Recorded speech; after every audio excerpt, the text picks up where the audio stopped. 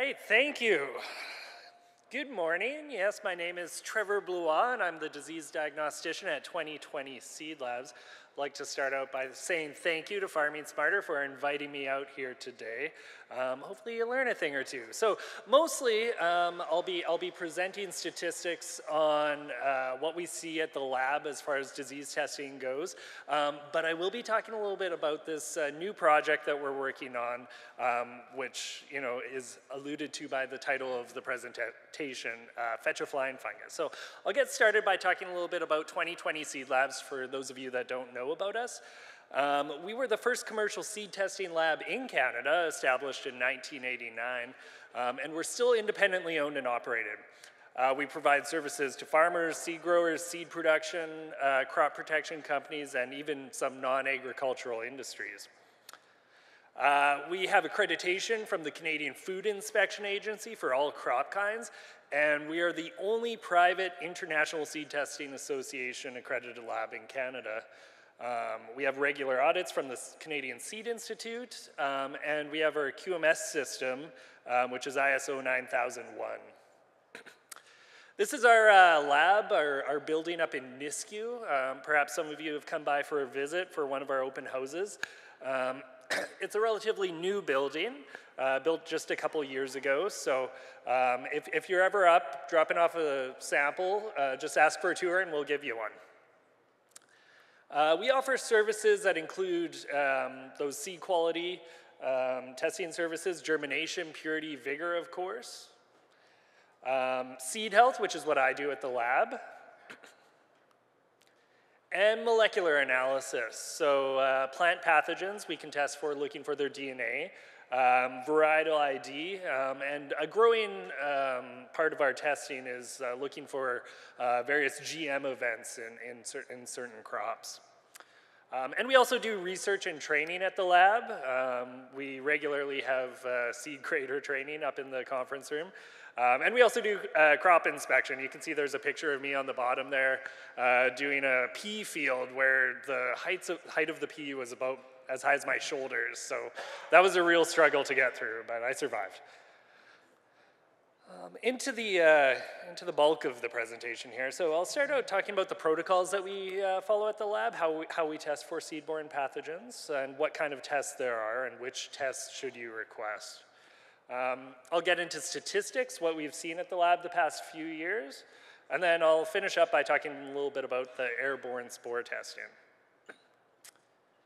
So at the lab, really, there's two major methods for detecting seed-borne pathogens, each with its own pros and cons. So the first one is molecular testing. So here we're looking for DNA of the pathogen, usually.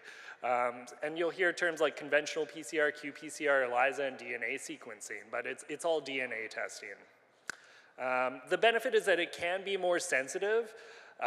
You can test higher volumes of seed a lot easier following molecular testing, and it can be more specific. So we can look at certain markers in the pathogen, see which strain it is, for instance. And the big benefit that most of our clients see is just that quick turnaround for results. So normally it's 24 to 48 hours for a normal DNA test. On the downside, you only get a positive or a negative result. You don't get a % infected seed. And quite often, to make decisions on your farm, you need to know that % infection so that you know how severe it is. The traditional disease testing, which is what I do at the lab, is pretty simple. All you do is you place sterilized plant tissue onto a growth medium. So we take the seeds and we surface sterilize it in 2% bleach for 5 minutes. We let that dry in a flow hood. Then we just take spoons and we put it onto Petri dishes that have potato dextrose agar. And that's a broad spectrum growth medium. So most fungi really like to grow well on it. And then we just see what grows after 7 days under room temperature. 22 degrees Celsius is what we grow it at. And 75% white light, 25% UV light to help stimulate the fungal colonies to produce spores. And then I take a look at the plates. You can see there's some images there of what the plates look like, and I identify what those fungal colonies are. One of the benefits is that you can test for a large number of fungi in a single test, so I can just take the seed. As long as I know that it grows under those conditions, then I know that it should, it should show up on this test. We can manipulate those conditions if there's a certain pathogen that we know that we are looking for that, doesn't grow well on PDA, say.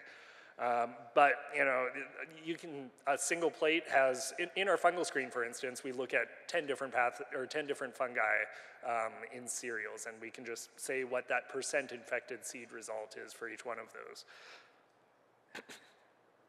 On the downside, it does depend on the skill of the analyst. So I've been at the lab since 2010, so I've been there for 7 years now. And I've seen all those weird things that you see, but somebody that's a little bit newer to the job, they might get tricked up on certain things. So it does depend on who's doing the analysis. Another thing is that contamination can be a problem. So in the right there, that photo is rhizopus. And that's a really common fungus that's in the air all around us right now. And you'll see it growing on your bread, for instance. It's a bread mold. So it spreads through the air really easily. And once it gets onto a plate, it takes over that plate in a matter of days, and it will outcompete anything else on there. So, some labs can have problems with that spreading through all of their samples, but we keep it under control fairly well. There is a longer wait for the results as well. We have to wait for those colonies to grow. So it's 5 to 7 days, whereas with the molecular testing, you're looking at 24 to 48 hours. So with fusarium testing, fusarium's the most common test that we do at the lab, of course, fusarium graminearum. And there are the two options, DNA or plate. So which ones should you use? My recommendation is, get both. You get the advantages of both of those tests, and you remove the disadvantages of each. And we do have packages at the lab that include these, and it will test the largest volume of seed as well at the lowest price. So the DNA test is roughly twice the amount of seed as the plate test. So a plate test is exactly 200 seeds. So for the whole thing, you'd be testing about 600 seeds. Or you can do one at a time. Most people do this, of course. So if you believe the sample is going to be negative, you're in an area that you haven't seen much fusarium graminearum, we recommend the DNA test. And if that does come back positive, then you need to know how severe that is. So you need to know a % infection, which the plate test can tell you. So we recommend following that up with the plate test. But if you think that the sample is going to be infected, down here in southern Alberta, most likely it will be, or it is a good chance in some areas at least, then just go straight to the plate.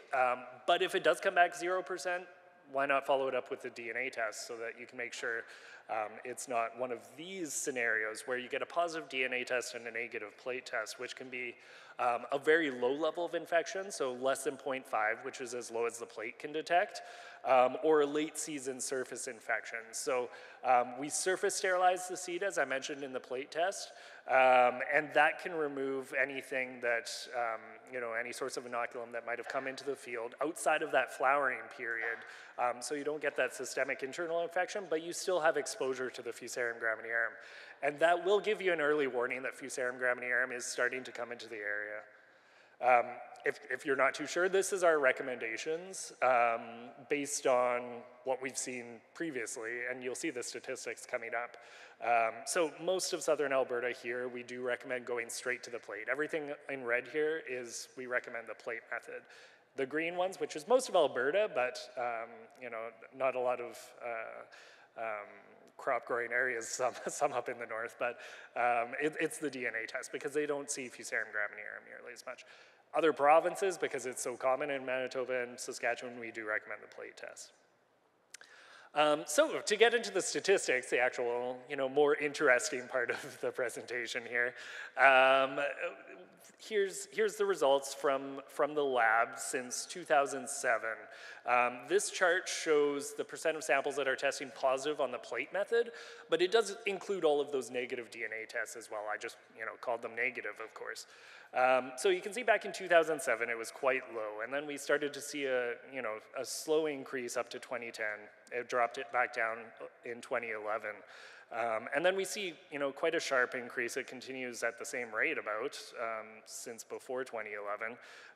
And then it kind of reaches a plateau around 2013 and 2014 and then drops back down 2015. 2016, again, we see a big rise and we reach our peak levels, which are, just below 20% seaborne samples that are testing positive in the province. So that's almost 1 in 5 samples in Alberta that are testing positive for Fusarium graminearum on the plate.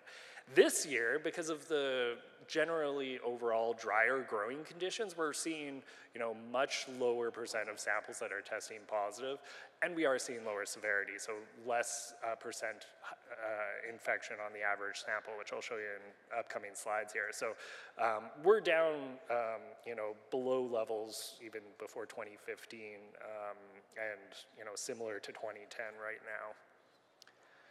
If we split it up over the crop types, we see it break down into the various susceptibilities. So we know Durham's super susceptible to Fusarium graminearum, and you can see that in the green line here. It is consistently, coming back positive much more than the other crop types. Triticale, we don't test a whole lot of triticale, so this is relatively low sample numbers, keep in mind. But it is, this does seem to show that it is more susceptible than, say, wheat or barley, which wheat is blue there, a little bit lower down, and barley's the red. So barley is more resistant to Fusarium graminearum than wheat. Interestingly, this year you can see in 2017 that both wheat and barley are coming in fairly similar levels to each other, around 5% there, I believe it is. And then rye, we don't test a whole lot of rye. Again, that's low sample numbers, but we haven't seen any yet this year. Oat is very resistant, but last year we did see, I think it worked out to about 6 samples that were positive. Maybe it was even more than that, actually. But, before that, we saw a couple samples in 2014, but last year was a really bad year for Fusarium graminearum, so it is pretty concerning that we're even seeing it show up in oat samples.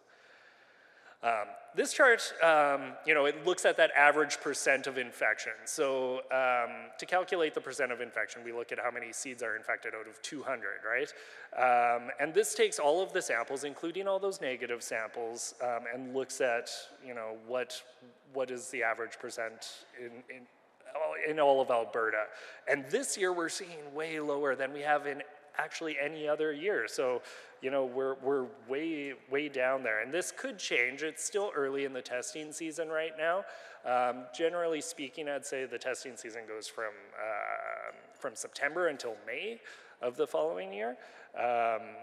But this will likely change. And sometimes it goes down, sometimes it goes up. It's tough to say, but yeah, it is quite interesting that we're seeing such low levels. And, this is, if we look at the actual positives and we look at that average percent infection, again, here you can see that it's much lower than it has been in previous years, where, it's gone up and down between 1.5 and 2.5 about on average, I'd say.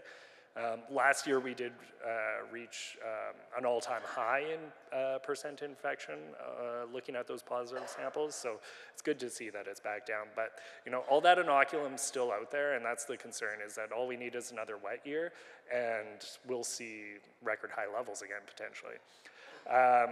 Looking at those positives, breaking it up down to the crop types, it's a little bit different here because, as you recall, barley, it's less likely to have that infection. It's less susceptible, but when it is infected, on average, it has been higher than wheat over the past few years, except for last year and this year. Wheat and barley are very similar again. Which is good news for barley because it's much lower than we've seen in any other years. for percent infection. Everything else is, not too unusual. Durum is fairly similar to what it has been in previous years, I'd say. Wheat is lower than it has been ever before, though, as well. So now I'll get into some maps to break down the percent infection, or the distribution across the province. So this map shows the percent of samples that are testing positive on the plate again, but including all those negative DNA tests. So in 2007, it was, and as it goes darker, it increases in percent infection. So in 2007, it was, pretty much just in southern Alberta. We had a few samples up in Barrhead, but for the most part, it was isolated to the south. 2008, we see it in Rocky View, increasing levels in southern Alberta. 2009, we see it in Newell now, a little bit lower in some areas. 2010, we see Taber become, really the hot spot in the province. We also see it pop up. It's a little bit hard to see here, but there's Mountain View, Flagstaff, and Acadia there that we're getting some positive samples. 2011 was that year that the levels decreased. So it was, it wasn't as severe as it has been previous years. But 2012 was the year that we really started seeing samples come in from all over the province that were testing positive. So throughout central Alberta, there's a few counties that are a little bit higher than others. And now in the south, we're seeing really high levels in Taber. 2013, we just start to see that increase. We see it even show up in Mackenzie County, way up north there. That's only a couple samples. We don't test a whole lot of samples from up there, so it's relatively low sample number, keep in mind. Now Taber we're seeing is pretty much black down there, and 40 Mile. And we're starting to see some central Alberta counties starting to get a little bit more red. 2014, we see it again increase. We're starting to see it a lot more along that eastern border now. 2015 dropped down again, but we're still seeing some pretty heavy infections down in southern Alberta. 2016, this was last year. This was the worst year yet, and we can really see it fade. The highest percent of samples that are testing positive is along that eastern border, and as you move west, it gets much lower. And then this is this year, so it's still, like I said, low sample number right now. As we get more samples in, this map will likely change quite a bit. But we are seeing, some counties that are getting a fair amount of positive samples, even in central Alberta still. If we break it down and include like the positive DNA tests, so this is a scenario where you get that positive DNA but negative plate. So as I said before, this is an indication that it's starting to move into the area. It's been exposed in some way. Even back in 2007, all the yellow counties are the ones that have those, that meet that criteria. The red counties here are the ones that have just tested positive on the plate, and white is negative. So back in 2007, you can even see that we were getting positives on the DNA in quite a few isolated central Alberta and even up in the Peace.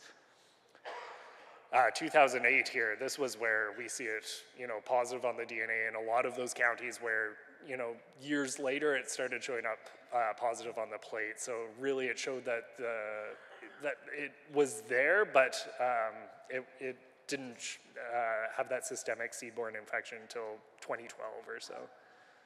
2009, 2010, things just kind of move around a little bit. 2011, lower levels, and then 2012 here, this was where we start to see it. So yeah, the yellow counties are usually kind of more on the peripheral of the red counties. So it's a good indication that it's coming, and it will be difficult to keep it out. 2013, 2014, 2015 here, 2016. Most of the province is red at that point, and 2017.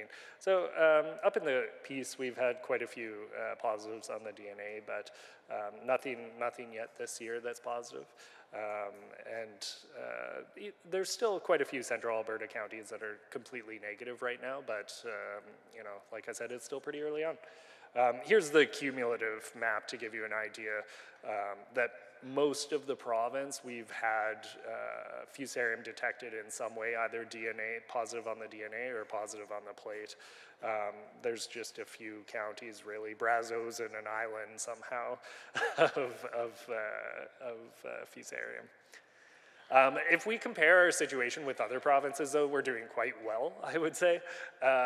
So we're the blue line here, and we're pretty much dwarfed by both Saskatchewan and Manitoba.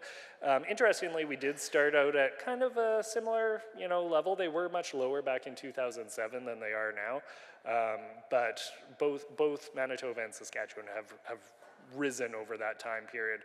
Saskatchewan does this interesting thing where year after year it goes up and down, and this year it's lower as well. Across the prairies, we're getting much lower levels of infection observed. If we look at the average percent of infection, last year in Manitoba, the average sample was around, I think it's almost up to 18% there, infection of Fusarium graminearum. So that's almost 1 in every 5 seeds that has an infection that's being potentially planted. And this year it's around 4%, I think it is there. So it's dropped down quite a bit, which is great news. But all that inoculum's still out there, potentially in the field, in that stubble, and it could be an issue in the coming years, certainly. And I thought I'd include other Fusarium species as well. It doesn't get the same attention as Fusarium graminearum, but it can cause the same issue with the seed, which is seedling blights, root rots. And this year, like Fusarium graminearum, it is lower than it has been, than it was last year at least, and that it has been in many other years. So into the part of the presentation where the title comes from, Petrifying Fungus. So this is a new idea that is very much still in the development stage at the lab. And the idea is that we distribute these spore catchers. They're made by a company called Sporometrics out in Ontario. And they're distributed around the province, and they have, you can see on the top of that spore catcher, there's a little screw kind of, and you just change them. There's a membrane that's in there, and you can just change it as often as you want, and you just send it into the lab, and then we can do a DNA test. We can test, right now we've experimented with Fusarium graminearum and Sclerotinia testing.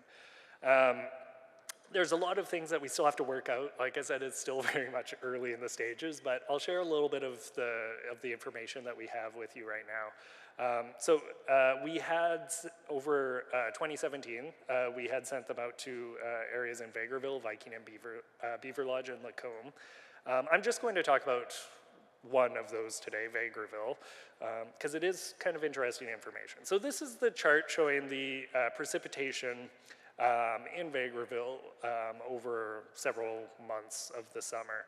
And I chose precipitation because there are many factors that drive, environmental factors that drive disease, but precipitation is one of the major ones by far. It is also temperature, but it would get a little bit more complicated if I included that. I added on here that this orange line here, this shows what we actually tested on those membranes that were collected from Vegreville. So there's only 3 sections there. It is broken up. We missed the biggest rainfall event, of course, unfortunately, so we didn't get to see how that impacted. To give you an idea of what the data shows, it's just relative levels. So the lowest right along the bottom, that means it was negative. The next highest there, which you can see on the right axis there, is 1. This is what we determined was less than the limit of detection. So we did see something there, but it's not going to be consistently coming up positive. At 2 there, the next highest level, that was at the limit of detection. So we were confident that was positive. And then at 3, that's higher than the limit of detection. We're seeing higher levels. So it gives you an idea of kind of relative amounts, but it's not exact. But we did see this interesting thing where, later in the summer, we were seeing a whole bunch of Fusarium graminearum show up on these discs, and we weren't too sure. We did talk to the grower, and apparently he had it located adjacent to a wheat field during these time periods, and then he moved it to a canola field later on where we started seeing it pop up. So why was that? It turned out that canola field had wheat on it last year. And we had tested the wheat at the lab, so I looked up the results, and that tested positive on the DNA, but it was negative on the plate. So that's that instance where we're seeing that that amount that if you had just gotten the plate method, we wouldn't know that Fusarium graminearum was there. Clearly it was, because we're seeing a lot of it show up on these spore natives. The wheat seed that was harvested, it was from that field from the previous year that was planted, and it was also the wheat field that's shown right here as well. And that did come back at 0.5% Fusarium graminearum this year. So that means that, even at this low level that we picked up even less than the limit of detection, and I will point out that the grower told us that was during the flowering period was right around that stage. So that low level that we were getting there was sufficient enough to cause an infection in this field, apparently. But there's still some information that I kind of want to get that I haven't been able to contact him yet about locations of the field. So I'm interested in knowing how far away was this canola field that had wheat on it last year. What other sources of inoculum are nearby for that wheat field this year?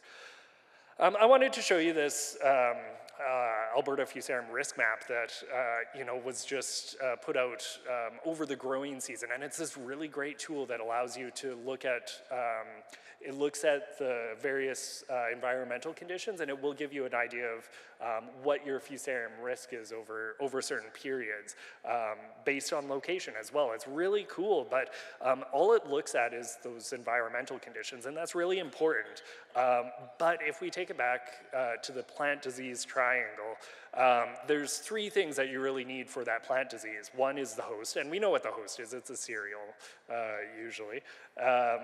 That environmental corner there, that's what that map can tell you.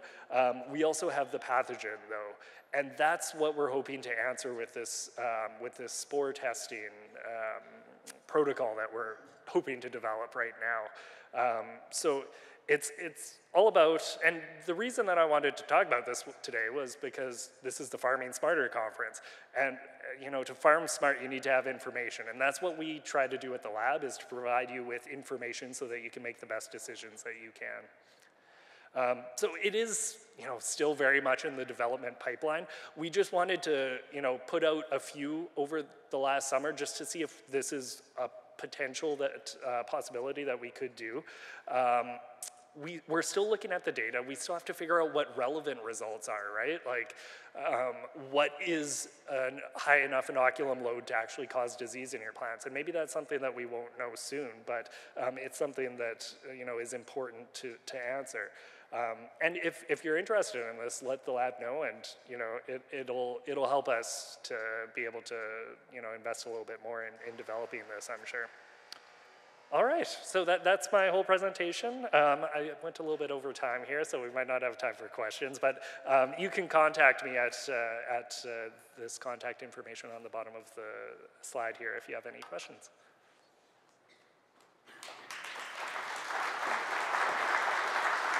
Do we have time for questions? Well, if there's one quick question, I'll allow one quick question. Maybe there's no such thing as a quick question in the world of Fusarium and 2020 Seed Labs. Now, do you have a booth, or are you just going to be wandering? I'm actually going to be heading back to Edmonton right away. Okay. All right, so this is your last chance. Now, so it was good news that the levels were way down this year, but that doesn't mean we can stop being vigilant, right? It's an ongoing battle. It doesn't mean that we're edging ahead, or is it a control thing or an environment thing? Yeah, like I said during the presentation, it's really great that levels are down, but the problem is that the inoculum, it doesn't necessarily come from the seed. It comes from the stubble from previous years. So we know in 2016 we were seeing really high levels in the seed. That means that we could have planted high levels of fusarium this year, which could serve as inoculum for future years. But it does depend a lot on the environmental conditions and a lot of other factors as well. So, once it has moved into the area, it's going to be there. It will move around between hosts, but the best thing to do is prevent it from moving into an area. And the Spornados, gives you an idea of when it's starting to move into that area a little bit earlier, I think.